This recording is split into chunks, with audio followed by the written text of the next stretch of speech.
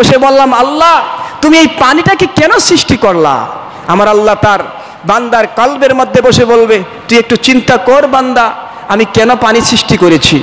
তখন ওই বান্দা চিন্তা করলো, আসলে তো পানিটা কিসের জন্য সৃষ্টি করা হলো, আমি একটু চিন্তা করে দেখি।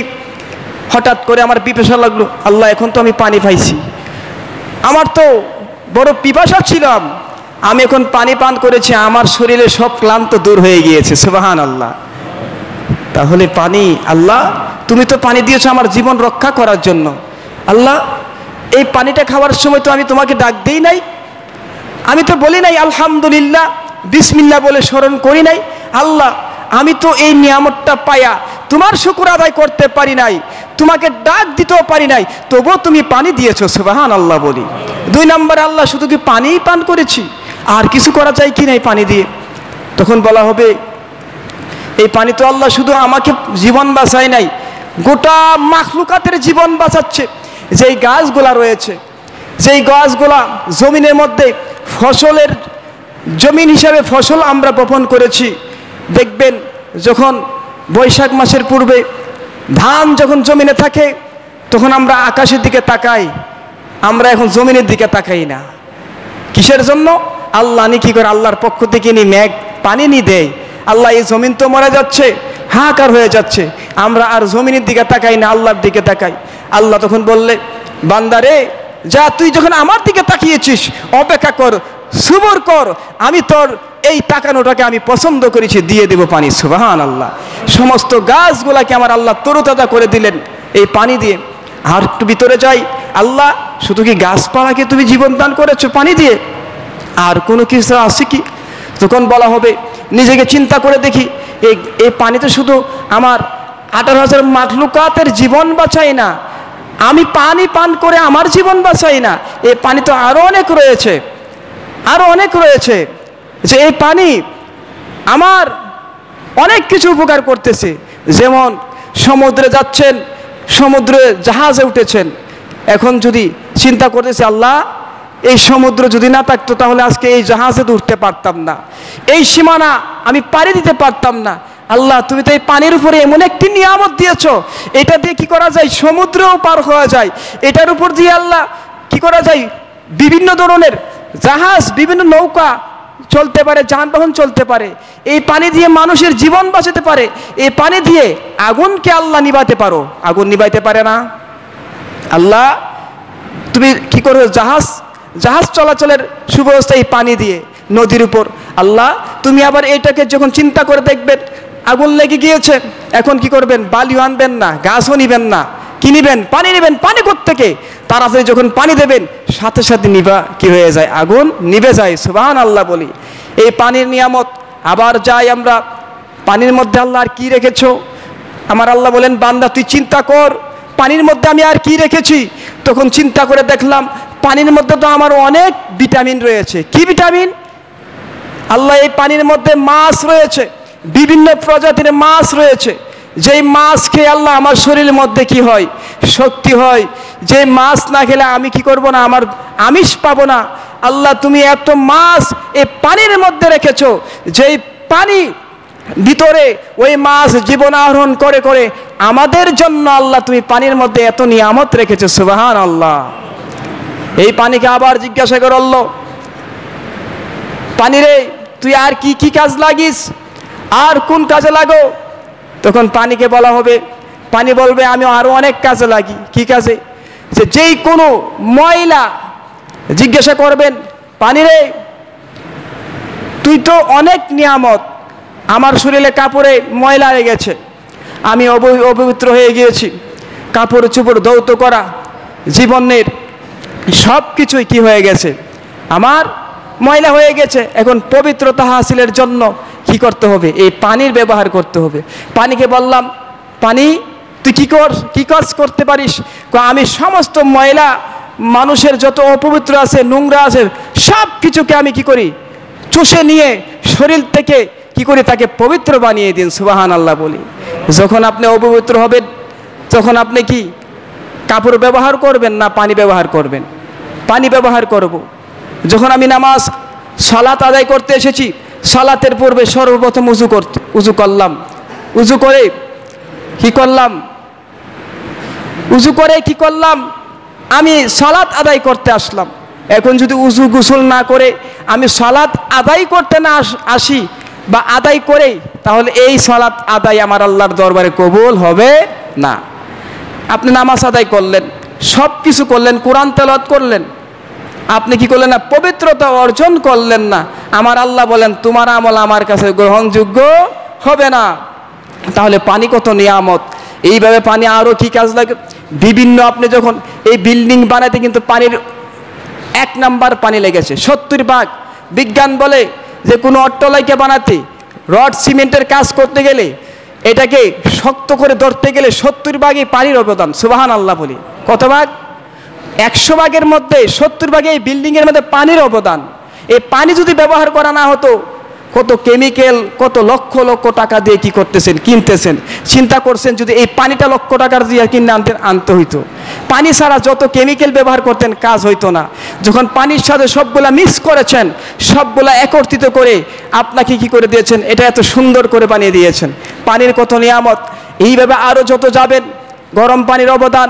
এইভাবে শরীরের মধ্যে হঠাৎ করে আপনার কি হয়ে গেছে, জ্বর হয়েছে, এখন কি করবেন, বলতেছে তার মাথার মধ্যে পানি দাও। অসুস্থ হয়ে গেছেন, মাথা ঘুরে যাচ্ছে, শরীরে তাপ বেশি হয়ে গিয়েছে, তখন পানি যখন ব্যবহার করবেন আল্লাহ তাআলা এই পানির অক্সিজেনে আপনার শরীর শান্ত হয়ে যাবে। সুবহানাল্লাহ বলি। এইভাবে পানির নিয়ামতটা আমি যদি চিন্তা করি আরও অনেক, আমি আমার ক্ষুদ্র জ্ঞানা কি করতেছি আপনাকে একটু বলে দিলাম, আপনি আরও চিন্তা করে দেখেন যে পানির নিয়ামতটা আমরা কীভাবে শেষ করব। এই পানি আমাদের দেহের মধ্যে 2টা হাত দিয়েছেন, 10টা আঙ্গুল আছে 2 হাতের মধ্যে, একটা মেশিনের কাজ করে। যখন একটা ধান অটো মেশিন, সে শুধু ধান চড়ায়, কি চড়ায়, ধান চড়ায়, অথবা জমিনে ট্রাক্টরে কি করে, সে হাল চাষের কাজ করে। আর আপনার এই হাতটাকে প্রশ্ন করেন যে আমি হাত দিয়ে কি করতে পারি, সব কিছু করতে পারি। এই হাত দিয়ে আমি আমার সমস্ত যাবতীয় কাজ করতে পারি। হঠাৎ আমি কি করতে, পানিতে নামবো, এই হাতের প্রয়োজন। এখন পানিতে নাইমা কি করবেন, আপনি হাত দিয়ে যত সাঁতার কাটবেন দৌড়াতে থাকবেন। আবার যখন চিন্তা করবেন এই পানি দিয়ে আমি কি করব, এই হাত দিয়ে কি করব, হাত দিয়ে আমি বিভিন্ন খাদ্য ধরে খেতে পারবো। আবার এই হাত দিয়ে কি করব, এই হাত দিয়ে আমি কাপড় চোপড় সব কিছু ধরতে পারবো। এই হাত দিয়ে আর কি করব, জমিনে নামার পরে জমিনের যত ঘাস গাছালি যত আবর্জনা আছে আমি পরিষ্কার করতে পারবো। এই হাত দিয়ে আর কি করা যাবে, যত ইলেকট্রনিকের মধ্যে যে মাথা হচ্ছে এখন বর্তমানে কম্পিউটার, যে কম্পিউটার পৃথিবীর সব কিছুর মাধ্যমে কি করা হয়, হিসাব নিকাশ নেওয়া হয়। আর এই হাত দ্বারা এই কম্পিউটার চালানো হয়। সুবহানাল্লাহ বলি। এমন কোনো কাজ নেই যে হাত দ্বারা আমি করতে পারি না। কিন্তু অন্যান্য যেইগুলা মানুষ সৃষ্টি করে দিয়েছেন, হয়তো একটা জিনিস বানাতে পারে, হয়তো 2টা জিনিস বানাতে পারে, হয়তো 3টা জিনিস বানাতে পারে, কিন্তু এই হাত দিয়ে আপনি এমন কোনো জিনিস নাই আপনি করতে পারবেন না। সুবহানাল্লাহ বলি। আবার আসেন এই চক্ষুর নিয়ামত আমি কি করে শেষ করব। যে চক্ষু, পৃথিবীর যেই ডাক্তারের কাছে যাবেন, আপনি যান, আপনি যত কোটি কোটি টাকা দিতে পারবেন, যেইভাবে আল্লাহ তাআলা এই চক্ষুর ফিটিং করে দিয়েছেন, এমন ফিটিং করনেওয়ালা ডাক্তার পৃথিবীর জমিনে পয়দা হয় নাই। সুবহানাল্লাহ বলে। এই চক্ষু যদি নষ্ট হয়ে যায়, বিভিন্ন ধরনের কেমিক্যাল, বিভিন্ন ধরনের মেডিসিনের মাধ্যমে আপনাকে ফিট করে দেবে। এই চক্ষু এই সিস্টেম আর দেখতে পারবেন না। এই চক্ষুর নিয়ামত কিভাবে শেষ করব। এই চক্ষুর মধ্যে এমন একটি আমার আল্লাহ নিয়ামত কি করে দিয়েছেন, ফিটিং করে দিয়েছেন 2টা চক্ষু। এই চক্ষু একবারই হয়, 2বার হয় না। একটা যন্ত্র নষ্ট হয়ে গেলে, একটা মোবাইল নষ্ট হয়ে গেলে, একটা কম্পিউটার নষ্ট হয়ে গেলে, বিভিন্ন ফ্যান, কারেন্ট, ইলেকট্রনিক নষ্ট হয়ে গেলে ঠিক করা যায়, কিন্তু চক্ষু যদি একবার চলে যায় এই চক্ষু আর ফেরত আনা যায় না। সুবহানাল্লাহ বলি। দেখেন এই চক্ষুকে আল্লাহ কিভাবে রেখেছেন, আপনার সাথে ফিটিং করে দিয়েছেন। আপনি যত জীবন বাঁচবেন, আমি যত জীবন বাঁচবো, এই চক্ষু আপনার সঙ্গে রয়েছে। সুবহানাল্লাহ বলি। আরেকটি কথা, এই নাক কত বড় যে এই নাকের পাওয়ার, আল্লাহু আকবার। এই নাক দিয়ে আপনি কি গ্রানটা নিবেন, আপনি খাওয়ার পূর্বে নাক কয়ে দিবে আপনি কি খাবেন। এটা কি গন্ধযুক্ত না গন্ধহীন, এটা কি সুস্বাদু হবে না এটা তিতা হবে, না এটা অন্য বিষাক্ত জিনিস সব কিছুর খবর আপনি এই নাক বলে দিবে, যে এই নাক দিয়ে বলে দিবে এটা খাইস না, এটা কি বিপজ্জনক, এটা এরকম। কিন্তু পৃথিবীর এমন কোনো যন্ত্র আছে যে সব কিছু বলতে পারবে, আপনি খাবেন, খাবার আগে নাক বলে দিবে, আপনার ব্রেনে বলে দিবে যে এটা খাওয়া যাবে না, এটার মধ্যে মারাত্মক জিনিস, এটা এমন জিনিস। নাকই বলে দিবে। আমার আল্লাহ কি নিয়ামত দিয়েছেন, নাক দিয়েছেন খবর বলে দেওয়ার জন্য, বিপদ থেকে বাঁচার জন্য। এখন যদি নাক না দিতেন, আপনার কি দিয়েছেন, মুখ দিয়েছেন, খেতে পারবেন, খেয়ে যদি আপনি কি হয়ে যায়, আপনার মৃত্যু চলে আসতো। এই অবস্থা থেকে বাঁচার জন্য আল্লাহ তাআলা কি করেছেন, দুইটা নাকের ছিদ্র দিয়েছেন, মস্তিষ্কের সাথে আপনার জয়েন করে দিয়েছেন, দেহের সাথে জয়েন করে দিয়েছেন। খাওয়ার আগেই নাক বলে দেবে এটা খাওয়া যাবে না, খাওয়ার আগেই বলে দেবে এটা খুব সুস্বাদু হবে, খাওয়ার আগেই বলে দেবে এটা খাওয়া যায়, এটা পারফেক্ট। এইভাবেই নাক আপনাকে বলে দেবে। কান রয়েছে, যে কান এমন একটি নিয়ামত, যার কান নেই তার সামনে যদি ডাইকা চিল্লাচিল্লি করেন কোনো কাজ হবে না। এমন একটি পর্দা ফিটিং করে দিয়েছেন দুই কানের মধ্যে, ওই কান যদি চলে যায়, কানের পর্দা যদি ফেটে যায়, আর শুনতে পারবেন না। স্পিকারের সাথে কথা বলতেছি, এটার মধ্যে কোনো ফিটিং আছে, এই কারণে এটা আমার কথা টেনে নিচ্ছে, আর কোনো তার ছাড়াই, কোনো কিছুর ছাড়াই, কোনো চার্জ ভোল্টেজ ছাড়াই আপনি কি করেছেন, আপনার 5 মাইল থেকে দূরে কথা বলতেছেন, 5 মাইল দূর থেকে আওয়াজ করতেছেন, ওই আওয়াজটা আমার আল্লাহ তাআলা আপনার কানের মধ্যে পৌঁছে দিবেন। সুবহানাল্লাহ বলি। এত বড় পাওয়ার অন্য কোনো যন্ত্র দেয় নাই, যে কানের মধ্যে দিয়েছেন, চক্ষুর মধ্যে দিয়েছেন। জিহ্বায় আসেন, জিহ্বা তো জিনিস, অনেকে অসুস্থ হয়ে গেছে, জ্বর হয়ে যাওয়ার পরে তার কাছে কি করলেন, সুস্বাদু জিনিস, মিষ্টি বিভিন্ন মালটা ফল ফলাদি দিলেন, দেওয়ার পরে মুখে দিল, তিতা লাগে। কি লাগে? জ্বরের সময় তিতা লাগে। এখন বলা হইতেছে আমি এটা খাবো না। কেন? এটা তিতা লাগে। কিসের তিতা? ফল কি তিতা লাগে? যে খাইতেছে সেও জানে যে এটা তিতা না, কিন্তু এখন তো জিহ্বা কইতেছে তিতা। কি জিহ্বা বলতেছে তিতা, আর একজনে মুখে দিয়ে না আমার কাছে তো এটা মিষ্টি, মিষ্টি, এটা তিতা বলতেছে কেন? আমার কাছে তিতা লাগে। তো এখন কি হইতেছে, এই জিহ্বায় অসুস্থ হয়ে গিয়েছে। জ্বর আপনার শরীরের মধ্যে অসুস্থতার কারণে ভালো জিনিসটা কি হয়েছে, তিতাক্ত হয়ে গিয়েছে। এই জিহ্বাই সব বলে দিচ্ছে। আবার যখন আপনি সুস্থ হবেন, সুস্থ লোক যখন মুখে দিল মিষ্টি, কি সুস্বাদু, খেতে ইচ্ছা হয়। এই জিহ্বার এত নিয়ামত, এই নিয়ামত আমরা কিভাবে শেষ করব? কানের নিয়ামত কিভাবে শেষ করব? যার দাঁত নাই সে বুঝে দাঁতের কদর। আমরা এখন দাঁত আছে, দাঁতের কদর কমই বুঝি, দাঁতের যত্ন নেই না। বিভিন্ন ডাক্তাররা অনেক সময় দেখি ডাক্তাররা বলে যে দাঁত যখন ভেঙে ফুলে যায়, ব্যথা হয়, ইনফেকশন হয়, তখন আমাদের কাছে শরণাপন্ন হয়। দাঁত যখন একটু ইনফেকশন হয় বা একটু অসুস্থ হয়, তখন যদি যাইতো দাঁত সঠিক থাকতো। দেখা যায় দাঁতগুলা যখন নষ্ট হয়ে যায়, খেয়ে ফেলছে, পোকামাকড় ধরে ফেলছে, জীবাণু হয়ে গেছে, ইনফেকশন হয়ে গেছে, তখন ডাক্তারের কাছে যাই। ডাক্তার সুস্থ অবস্থায় আর কি করে না, দাঁতের চিকিৎসা করে না। অসুস্থ হয়ে গেলে এগুলো আমাদের জন্য, আমরা যখন পরিষ্কার থাকবো, দাঁত ব্রাশ করব। আল্লাহ নবীজি বলেন যে একটা জিনিস আমার উম্মতের উপর কি করতাম, বাধ্যতামূলক করে দিতাম। কি? যে প্রত্যেক সালাতের পূর্বে দাঁত ব্রাশ করা, মেসওয়াক করা অবশ্য ওয়াজিব করে দিতাম। কিন্তু আমার উম্মতের কষ্ট হবে বিদায় আমি এই কাজটা কি করি নাই, ওয়াজিব করে দিয়ে যায় নাই। তবে জানা রাখো, যারা কি করবে এই মেসওয়াকটা আমি নবীর সুন্নতরা আদায় করবে, তার আমলনামার মধ্যে অসংখ্য নিয়ামত, অসংখ্য সওয়াব আমার আল্লাহ তাআলা লিখে দিবেন। সুবহানাল্লাহ বলি। তাহলে এই প্রত্যেকটা সুন্নতের আমরা কি করব, অনুসরণ করব, এবং আল্লাহর নিয়ামতগুলো আমরা কি করব, পুঙ্খানুপুঙ্খরূপে আদায় করার চেষ্টা করব। কোনো কিছু ক্ষেত্রে আমরা নাফরমানি করব না, কোনো ক্ষেত্রে আমরা কি করব না, আল্লাহর নাফরমানি করব না। আমরা সুখে দুঃখে সর্বদাই আল্লাহ তাআলার কি করব, আল্লাহ তাআলার প্রশংসা করব, যে আল্লাহ আমি বড়লোক না, আমার টাকা নেই, কিন্তু আল্লাহ তুমি তো আমাকে 2টা চক্ষু দিয়েছো, আল্লাহ আমার 2টা পা দিয়েছো, কথা বলার জন্য মুখ দিয়েছো, জিহ্বা দিয়েছো, কান দিয়েছো, চলার জন্য হাত পা দিয়েছো, আল্লাহ সর্বশরীর অঙ্গ প্রত্যঙ্গ আল্লাহ সুস্থ রাখছো।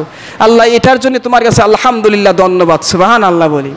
কিন্তু যখন আমরা কোনো কিছুর মধ্যে বিপদে পড়ে যাই, তখন বলি আল্লাহ আমারই দেখলা, মনে মনে কই, প্রকাশ না করলে অন্তরের মধ্যে কষ্ট আছে। অনেক সময় বলে যে, অনেক সময় কি করি, হুদার ও গালি দে, আছে না? এমন হয় না যে আল্লাহকে গালি দিছ, সমস্যা নাই, আমি আল্লাহকে ডাক দে, আমি আল্লাহ তোকে ওয়াগফিরু লাকুম যুনুবাকুম ওয়াল্লাহু গফুর রহিম। সুবহানাল্লাহ বলে গালি দিছত, ভুল করছত, গুনাহ করছত, আমি তোর প্রতি কি করি নাই, রাগ করি নাই।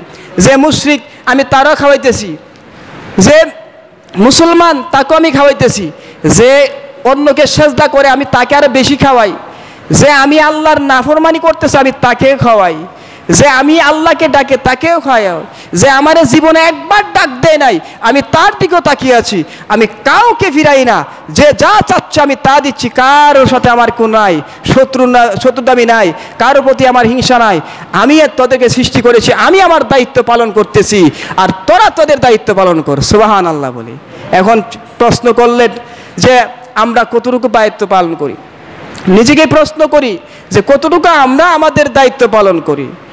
আমরা হক কথা বলি না, সত্য কথা বলি না, গীবতে জর্জরিত, কেউ অন্যায় করলে অন্যায়টা ভালোভাবে চাইপা ধরি, যে তাকে আরও চাইপা ধর, তে আমার অনেক ক্ষতি করছে। চিন্তা করলাম না যে আজকে অনেক সময় মসজিদে আসি, টাইম দেখি যে কখন আমরা নামাজটা পড়বো। ইমাম সাহেব যখন 2-4 মিনিট বেশি গেছে তখন ইমাম সাহেবরে সতর্ক করে গড়িয়ে দেখা। আল্লাহ যদি বলে হে বান্দা তুই মসজিদে থাকা অবস্থায় গড়ির টাইম দেখেছিলি, যে কোন সময় নামাজ পড়ার জন্য ইমামকে কি করেছিস, সতর্ক করেছিস, তুই যে অনর্থক রেস্তোরাঁতে বিভিন্ন জায়গাতে বসে বসে আমি আল্লাহর সময়টি কাটিয়েছিস, নামাজের সময় মুয়াজ্জিন আজান দিয়েছে, ওই আজানের সময় কি করেছিস তুই ওই জায়গার মধ্যে বসে বসে কি করিস, বিভিন্ন গল্প গুজব করেছিস, আজকে ওই জায়গার মধ্যে এসে হিসাব করতেছিস। এখন তুই যেই কাজগুলো করছিস ওই হিসাবগুলো আমি আল্লাহর কাছে দিই, উপায় থাকবে? থাকবে না। আল্লাহ প্রত্যেকটা সেকেন্ডের হিসাব নেবে, মিনিটের হিসাব নেবে, সব কিছুর হিসাব নেবে। কিন্তু হিসাব দেয় আমরা মসজিদও করি, সব কিছুর হিসাব মসজিদও করি। অনেকে এমন আছে যে কোনো রকমের নামাজটা পড়তে আসছে, যে কোনো সময় নামাজটা পড়ে আবার দূর মেরে চলে যাইব, আর খবর নাই। সুন্নতেরও খবর, অনেকে নামাজ আদায় করে না, ফরজটা আদায় করে চলে গেল। আমার আল্লাহ বলবেন বান্দা রে তোর কি এতই কাজ ছিল, তোকে এত নিয়ামত দিছি, তোকে সৃষ্টি করেছি, একটা মানুষ তোর উপকার করলে তার গোলাম হয়ে যাস, সে যদি অন্যায় করে তোর সামনে তো তার বিপক্ষে কথা বলিস না। আর আমি আল্লাহ তোকে এত নিয়ামত দিয়েছি, এত নিয়ামত দান করার পরও তুই 5টা ওয়াক্ত নামাজ আধা ঘন্টা থেকে 1 ঘন্টা তো হবেই না। ফজর নামাজ কমপক্ষে ধরেন 10 মিনিট, কেরাত নিয়ে 10 মিনিট, জোহর নামাজ 10 মিনিট, প্রত্যেক নামাজে ধরেন 50 মিনিট ধরলাম।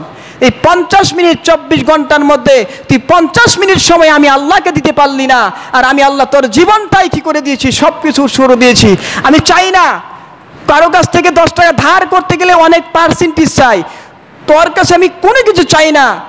যে অক্সিজেন দিলাম, বাতাস দিলাম, বাতাসের ক্ষেত্রে হাসপাতালে ঘন্টা 200 টাকা 400 টাকা করে হাসপাতালে অক্সিজেন দিতে হয়, কোনো অক্সিজেন নাই, কোনো কিছু টাকা আমি চাই না।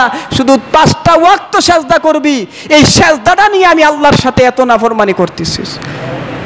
আল্লাহ রাব্বুল আলামিন বুঝার তৌফিক দান করুক, আল্লাহ তাআলা কোরআন হাদিস মতো চলা তৌফিক দান করুক, আল্লাহ রাসূলের সুন্নতের ইত্তেবা করার তৌফিক দান করুন। সবাই বলেন আমিন। ওয়া আখির দাওয়ানা আলহামদুলিল্লাহি রাব্বিল আলামিন।